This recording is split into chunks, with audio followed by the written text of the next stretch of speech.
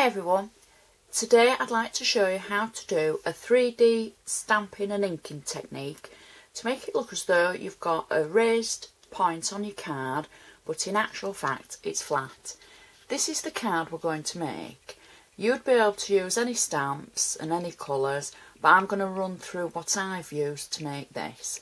As you can see, it's a flat image, there's no 3D foam or silicone there, but it makes it look as though the centre is protruding or it's been matted and layered.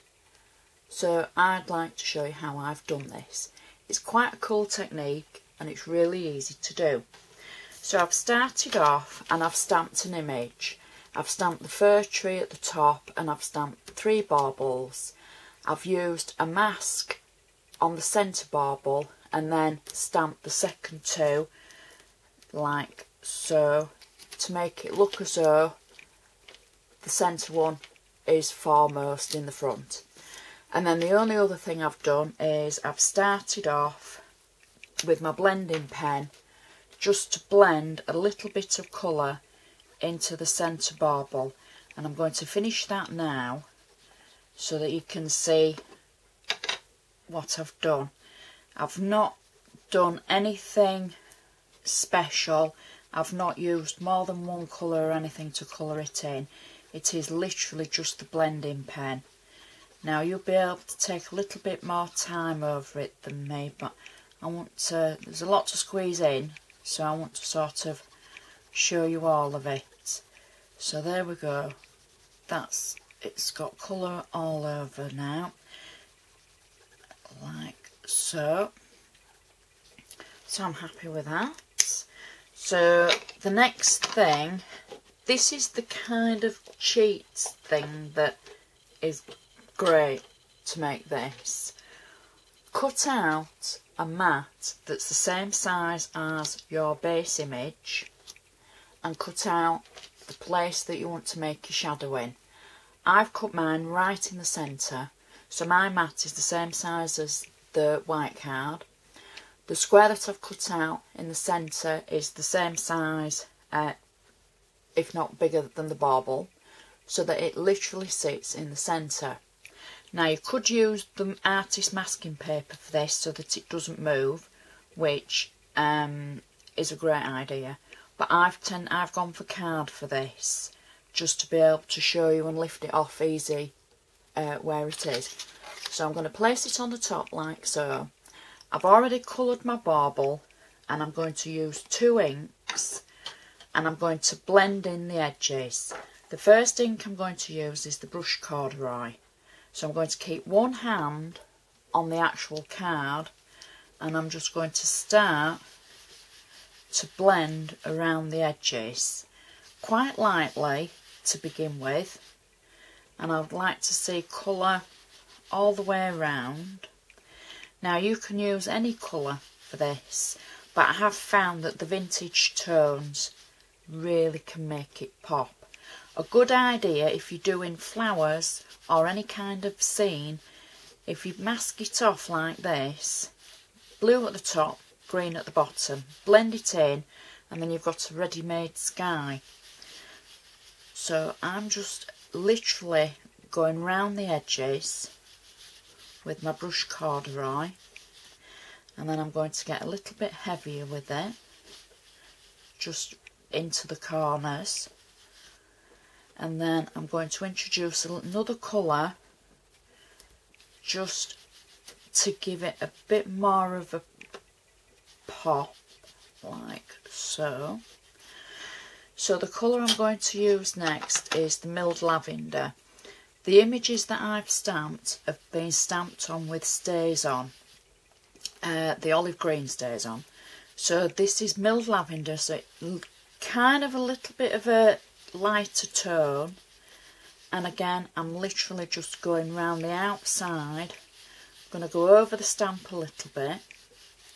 And then to finish this bit off, I'm going to use gilding wax. I'm going to use the light gold gilding wax. And I'm just going to pop some in the corners, just a tiny bit, just like so. I'm not even being really careful with it. It's just to give it a little bit of a metallic finish. Okay, so with it being Christmas, I'm not going to bling it up too much. So that's the gilding wax.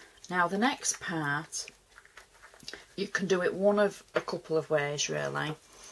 You're going to need a grey pen. I've got Pumice stone from the Distress range of markers. Now you can either use the template that you cut the mask and go inside and draw a line. You can use a ruler to make your line. I'm going to, for quickness, I'm going to use the mask, and I'm literally just going to run my pen all the way around like so. And you want to be able to see the line. It wants to be quite thick. You don't want a really thin line. Okay, so that's how we get our frame. Next, you want another dark marker, but you want the fine end. And I'm going to use the Distress Ranger Chipped Sapphire. So I'm going to take my marker and I'm going to make little strokes all the way around the edge, like little sewing strokes.